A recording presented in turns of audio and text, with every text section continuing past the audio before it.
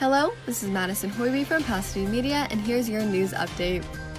As more restaurants open their doors for curbside pickup, a Pasadena robotics company has found a solution to keep kitchens clean. Known for their grilling and frying robot, Flippy, Miso Robotics Incorporated will now add a sanitary hand scanner to their system of kitchen assistant machinery. Through PathSpot hand scanning technology, the machine will conduct 2-second scans to check for remaining contamination after workers wash their hands. According to PathSpot, this method has helped businesses reduce their contamination rate by 97% in just 6 months.